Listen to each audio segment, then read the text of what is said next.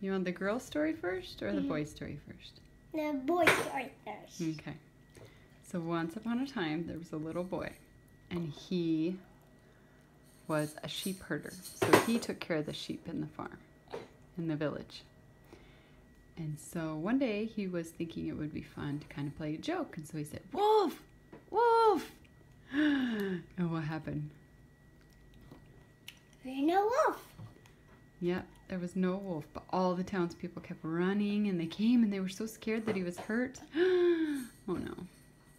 So he said, "Ha ha, I got you." And then he came back the second time.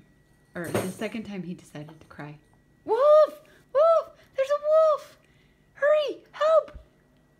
But there is no wolf. There was no wolf. And so? This time, there was a wolf. Yeah, she's going to say that after. So, the little boy said there was a wolf, and there was no wolf. So the townspeople, what happened? So the third time, then there was a wolf, and he was eating the sheep, and he was going to eat the boy. So the boy screamed, "Ah, there's a wolf! Help me! Help me, there's a wolf!" But no one came. No one came. Why? Why did no one come? Because they were away. Far, far away.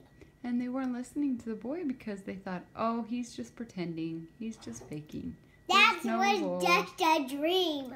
That was just a fake. That was just a fake. So do you want to hear about the girl? Uh-huh. So there was a girl, and she was playing with her sister. And they had a little disagreement. And the little sister pushed the other one just a little bit, just like that. And the girl said, "Wah! Wah!